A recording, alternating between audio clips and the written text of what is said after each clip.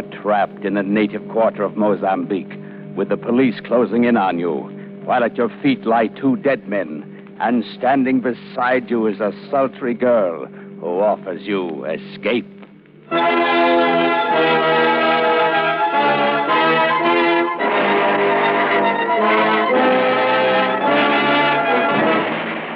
We offer you Escape, designed to free you from the four walls of today for a half hour of high adventure.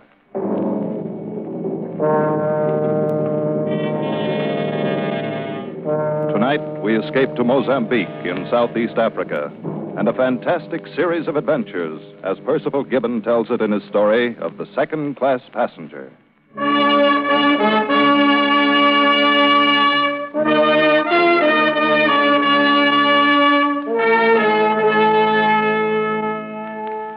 That's me, Ronald A. Dawson, second-class passenger. Oh, I could have afforded first class by pinching a little here and there, but nobody back at Ralston's department store in Cedar Rapids will ever know. The important thing is they'll say Ronald Dawson in drapery is taking a cruise around the world. And then there's really very little difference in the accommodations. And the second-class passengers are every bit as interesting as the first-class crowd. Take Miss Patterson, for instance. You'd look far to find a more charming, likable, and altogether desirable young lady. Just the life of the party. We'd gotten to be quite good friends by the time our cruise put in at Mozambique. Although the competition was always stiff, I can tell you. There were times when I wished those other two, Jones and Twitchell, had missed the boat somewhere along the line. Well, we still a good couple of hours before we sail. I say, how about a ride in one of those native carriages, Miss Patterson, what? Oh, do you think they'd be clean? Well, personally, I doubt it. Oh, really, Mr. Dawson? Well, I don't know as I'd care too much now. That wozo made me woozy. Great stuff, Wozo. It would take a Greek to think of a drink like that. Or to drink it. I say, Miss Patterson, you kill me. We might do the fort, you know. The guidebook says it's a main point of interest. No. Let's see, built by the Portuguese in 1640. Oh, never mind the statistics. I dare say the fort's as dreary as the rest of this place. Yes. Mozambique's not at all like what you'd imagine Mozambique to be like. What? Huh? Yeah, it's a one-horse town, all right. Main street and a couple of alleys. And so dirty. You know, you'd think they'd do something about it in this day and age. Well, it'll be a relief to get back on board ship and have a nice hot bath. And real American food instead of that greasy fried octopus we had for lunch at that Greek place. Oh, yes, weren't they awful? That's part of the broadening experience of travel, huh? Yes, I suppose so. Like that cute idol I bought. You know, I just can't wait till I... Oh, Mr. Dawson, Yes, Miss Patterson? where's my idol? Why, I thought Jones had it, or Twitchell. Not me, old man. Oh, no, boy. You insisted on carrying it for Miss Patterson. Don't you remember? Oh, dear. Oh, dear, I must have left it back at the Greek restaurant. I'm so sorry. I did so want that idol. Do you think you could go back for it, Mr. Dawson? Well, yes, Miss Patterson, of course. That is... Though I wonder if I'll have time before the boat sails. Oh, I'm sure you will if you hurry. Certainly, old man. You got more than an hour yet. Well, I rather thought It would I'd... be terribly nice of you. Yes, well, I'll go at once. Oh, you are so kind, my dear Mr. Dawson.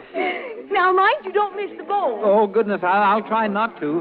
Why, chances are I'll catch up with you before you reach the landing stage. All right. And we'll wait for you till the very last minute. I could have throttled that supercilious Jones, insisting I had time. I knew there was time, but I had no desire to run off after a heavy bronze curio and leave Jones and Twitchell alone with Miss Patterson. She was too nice a person, and they were such dreadful bores. Yes, and I suspected them of being phonies, too. But there was no helping it now, so I made my way back up the main street toward Lazarus Restaurant, where we'd had our indigestible Greek lunch. Somehow this main street of Mozambique looked different now in the quick African twilight. The little saloons and the sidewalks were filling with men of every nationality and color, and many of them wore knives thrust through the belt of their thin white suits.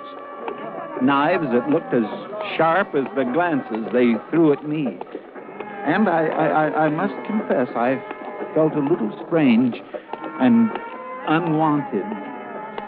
And then, lounging toward me in the crowd, I saw a large woman clad in a sort of burnous, but her brown face was unveiled. Her lips were painted scarlet, and from the corner of her mouth dangled a cigarette. Her eyes were heavily mascaraed, and when she looked at me, terror seized me. I was afraid she would speak to me, and I didn't know what I should do or say, but she didn't. Instead...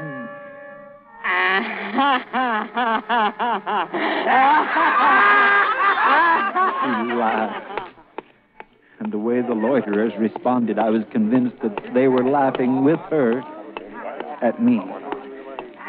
I must say I was relieved to reach the entrance of Lazarus' restaurant. Hey, here it is. Good evening, sir. Que la mesa. A little dinner for the gentlemen? Well, no, thank you.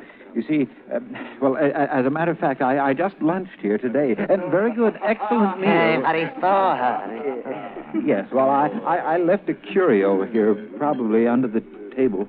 Did you find it? Curio? Yes, some sort of a bronze god. It was wrapped in newspaper. Ah, yes. We got him right here for you. Oh, have you? Well, that's good. I'm in a hurry to get back to the boat. Yes. You better hurry. Pretty soon she rain. Rain? Why, there's not a cloud in the sky. You see. Every night she rain in Mozambique. Yes, well, you ought to know, but I still doubt it. Yes, well, here, buy yourself a cigar. Aristo. Yes. You hurry quick before she rains. Oh, don't worry about me. I'm not made of sugar, you know.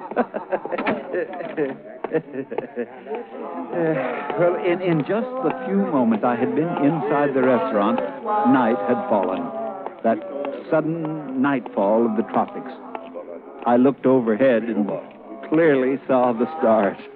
Thinking what a bad weather forecaster that Greek was, I tucked Miss Patterson's silly bronze idol under my arm and started off for the waterfront.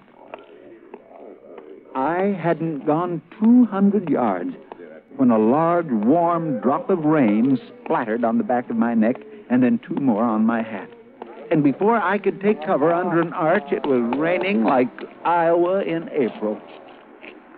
It didn't look like it would let up soon, and I wondered if there might not be a shorter way to the waterfront than the long walk down the main street and then the long way to the left along the docks.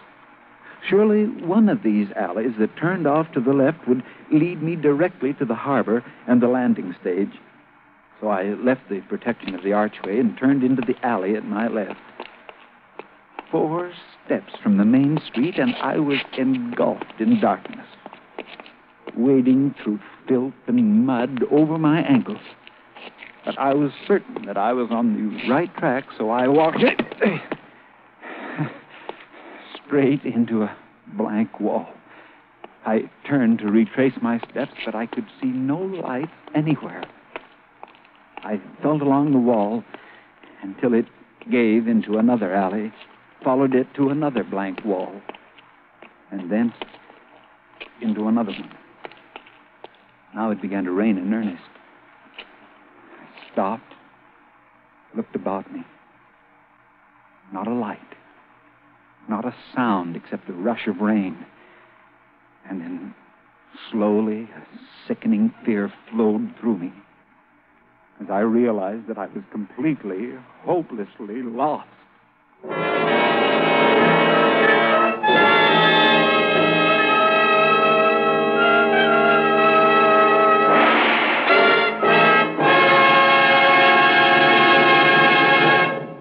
well do you know the history of your Army? For example, do you know who is called the father of the armored force? During World War I, a young American staff officer in France watched with great interest as infantry and cavalry troops, supported by tanks, went into action. His name was Adna Chaffee. The more he watched, the more he realized how effective a well-trained armored force would be. After the war, he did everything he could to bring about the organization of such a force. And at last, in 1928, he was given the authority to organize the first experimental armored force at Camp Meade, Maryland. Although it was only experimental, it was a beginning. And in 1940, the experiment was recognized when the armored force of the United States Army was born, with Brigadier General Adna Chaffee as its first chief.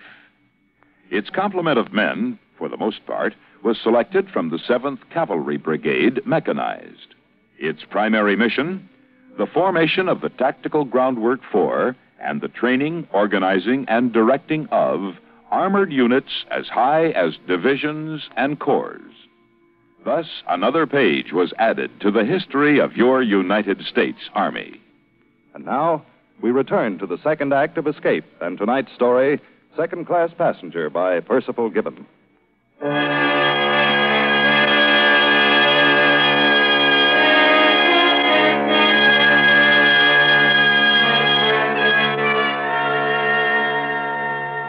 I stood alone and frightened in the tortuous back alleys of Mozambique. Alone, frightened and lost. If it was dark before, it was now black as a tomb. I struggled on through the rain. I don't know how far I walked through those foul and fetid passageways, nor for how long. But at last, feeling my way around the corner, I saw a slit of light. A horizontal flicker beckoning beneath the door. And I heard voices. I moved forward, feeling my way, hands outstretched before me. I found the door, lifted the bronze idol, and rapped it against the wet black wood. The voices stopped.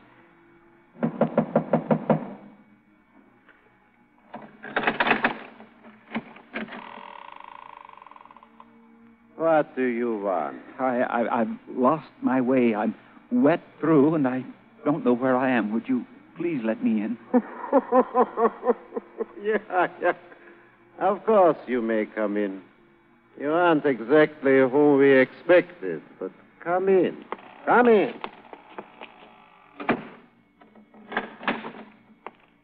What is that? I beg your pardon? That parcel you are carrying. This. It's a curio, an idol of some sort. A friend of mine left it at a restaurant You just down... are a tourist from the cruise boat? Why, yes. Yes, that's right. How did you know? What are you doing here so late, so wet? The boat sails soon. Yes, I know. I was trying to take a shortcut to the landing stage, and I got lost somehow. You see, I came ashore with some friends from the second class. I left them to come back and fetch this idol. Give the young man a chair, Yagun. Oh, thank you. Oh, but I must go on. If you can just direct me... You could never find your way in this rain. It will not stop for a while yet. You may as well wait here. Well, that's awfully kind, but if... We may be able to provide some entertainment for our second-class tourists No, really. As Marlene's friends arrive. Friends? The police are not my friends. You led them to us. You are responsible for the police search, not I. Please, you if you have don't... been stupid. To kill a man for no reason. Stupid, am I? You use a knife, you get caught, you go to prison. Why don't you talk with the prefect of police again? If you could just give me directions... for living a gun with work, sometimes with jail. I have paid. Now it is your turn. You could help us once more. Only once more. We could be out of this sewer and down the coast to Laurenzo Marquez or Cape Town. Well, why don't you help us once more? Yes, why? Always you say once more. Now there is no more. You are a she-pig. A defiled and debauched daughter of I beg your pardon, sir.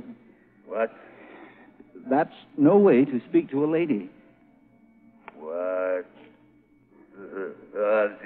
I'm serious. I don't like to hear such language used to a lady. I must ask you to apologize. You just came in out of the rain from the second class. Don't fight with him. There's trouble enough already. But what right does he get to come in here? Yesterday you stabbed the Egyptian. What of it? Don't stab this one. You want the police to find you here with a corpse? A corpse? What does it matter how the police find us? We wait for them. Because we have no choice. You put them on us. We should do away with you. Why do you lie, even to yourself? Why must you hide your own blame behind my skirts? You are not man nor beast. You are just... Don't go on. Don't you dare say it. There! You are just a cochon. No one says that to me, and we are tonight. Pig, pig, pig! No, you don't. Why, you meddling American fool. You've killed him. Stand back, or I'll brain you with this idol. With my own hands, I'll... He forgot. I carry a knife. I killed a man with this little curio, and you've killed another with your knife. 2 men murdered. I must get back to the ship. The ship we can worry about later. First, we must get out of here. The police will arrive any minute. Police? Yes. Come, it is not raining so hard now. Yes. Quiet. It is the police. They have come for these 2. They will be on both sides of us here. Hold my hand. Stand perfectly still. I will tell you when it's safe to move. Now. They are all around us, so they won't hear us. Come, now. Where are we going? We are escaping. But if you know from what we are escaping, you would not care where. Hurry. Hang on to my hand and hurry.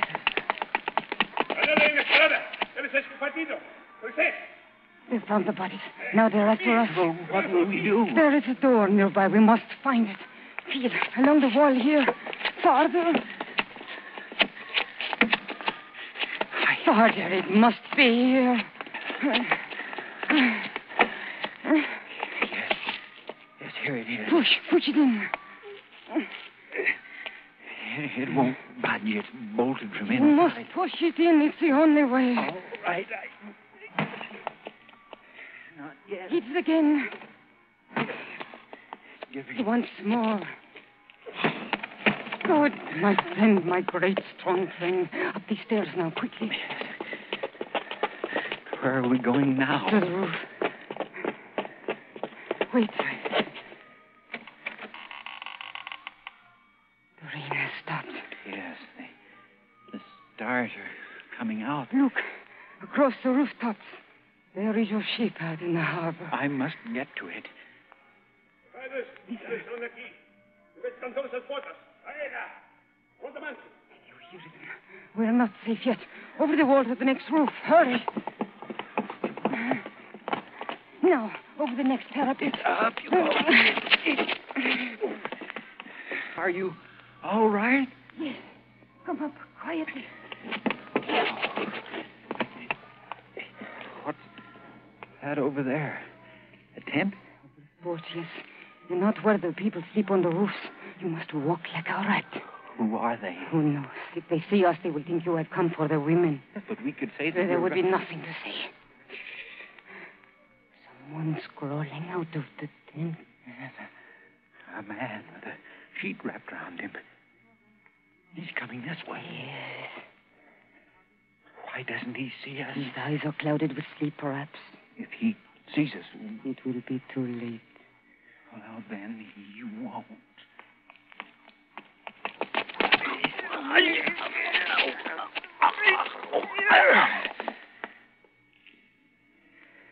There. That took the fight out of him. This is my little knife, just a prick in his right side. No. He's still enough now. He can't harm us. It was splendid. But only the Baer ran to make an armed man. Armed? I didn't know he was armed. Of course. That you may always be sure. Look, there in his belt. That dagger. Yes.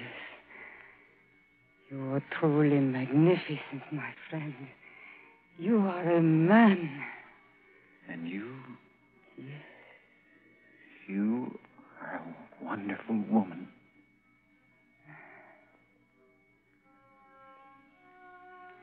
I was wondering when you would kiss me.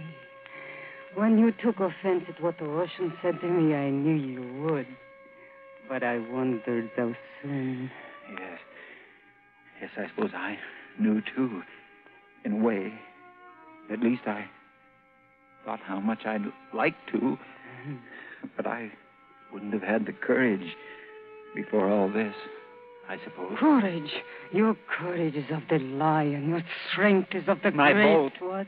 My boat. I mustn't miss it. You want to go back to the second class? Well, that's what I was trying to do when I knocked on your door. I've missed my dinner as it is. Missed your dinner. Yes, that is so. But haven't you gained something else? What? Me. Look. Oh. Now, look at me. Is it nothing, friend, that you have saved me for yourself? You conquer men as though you were bred on the roofs of Mozambique. You fight like a hero, a rush, a blow, a tumble, and you have them lying at your feet. I'd fight. I'd fight for you as long as there was anyone to fight. You would. I know you would. You lead on. Where? Wherever you will. Come.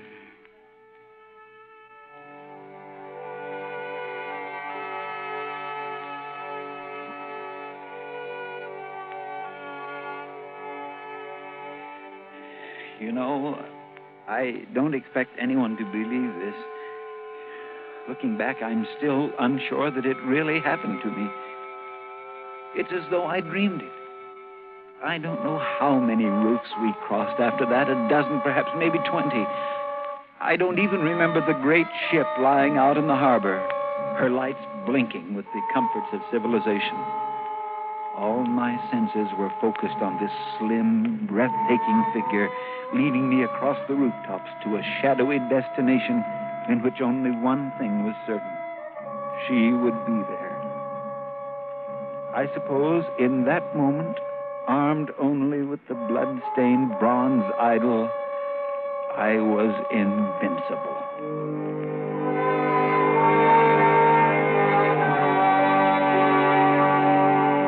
At last, she led me down a creaking wooden stair that hung precariously on the sheer side of a house. And once more, we were in the mud of a gloomy alley. We made our way down the alley and out into a little square where a night breeze rustled in the palms and smelled of the sea. And across the way, a dim light showed through a big open door. The little church of San Sebastian. Oh. Spera, onde va? No, the police. After all this? No traten fugir. Che pretende você comigo? Tem comissão de tragama, señorita. Oh, ¿por qué eu fiz nada? Talvez, viramos. Já vamos. Oh, capitano, eu Pepe non possível de pensar. Non este occasione, signorina, indo con la polizia. What does he want? He says he won't let me go. Oh, the devil, he won't. What does he want you for? Oh, my friend, these little policemen, they always arrest me when they get a chance. It is tiresome. Bastante, cali a poco. Vamos. No! Take your hands off her. Leave her alone. Outro falava, senhor, e prisão por ti também. Run before he can get to his feet. No, not that way. Into the church to sanctuary.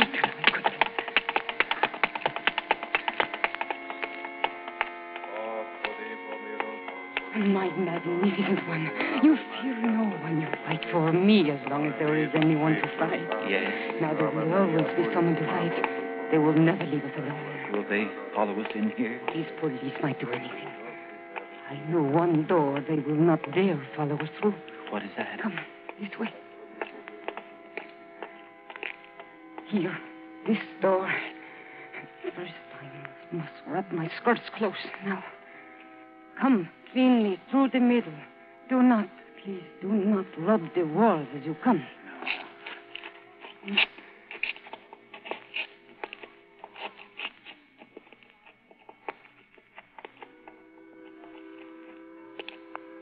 There.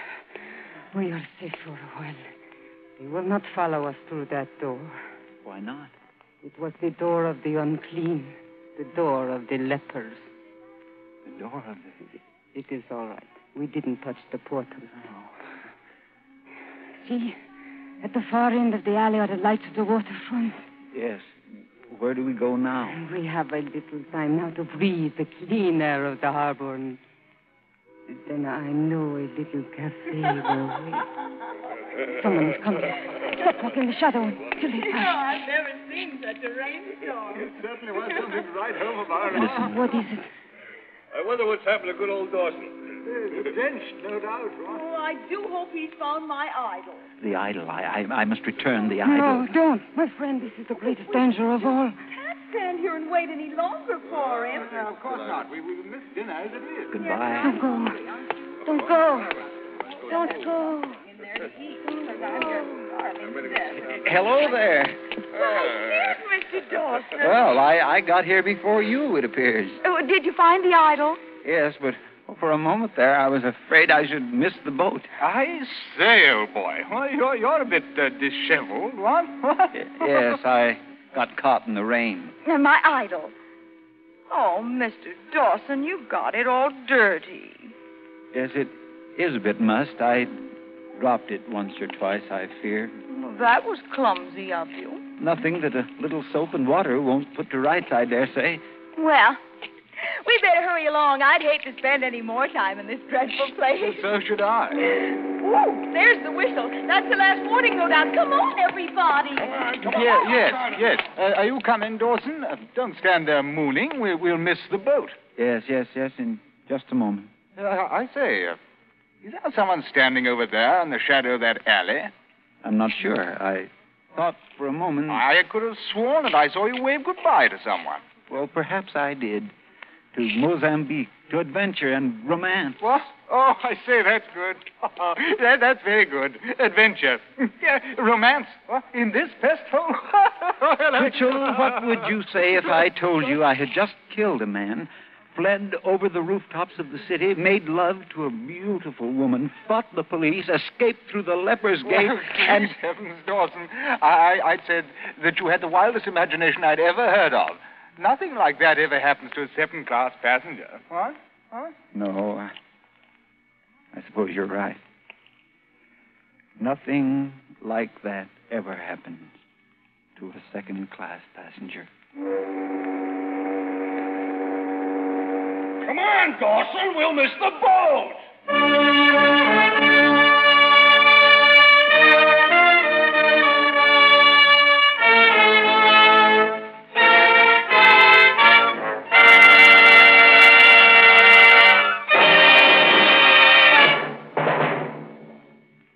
Escape is produced and directed by Norman MacDonald. Tonight we have presented Second Class Passenger by Percival Gibbon and adapted for radio by William N. Robeson.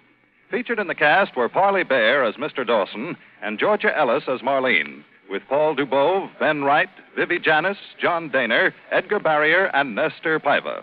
Special music arranged and conducted by Wilbur Hatch. Be with us next week at the same time when once again we offer you Escape.